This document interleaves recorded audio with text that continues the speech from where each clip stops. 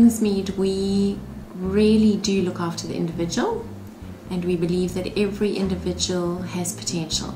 So I think we develop each individual to her full potential, whatever that might be for her. I think there have been several things, right through from the junior school right through to the senior school. We've had draws where each class has drawn a country. We've got special shirts, particularly the junior school have got hoodies that they've designed.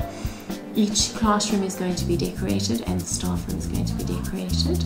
And then we're teaching the girls the disky dance, and we've just really tried to engender a spirit of soccer fever.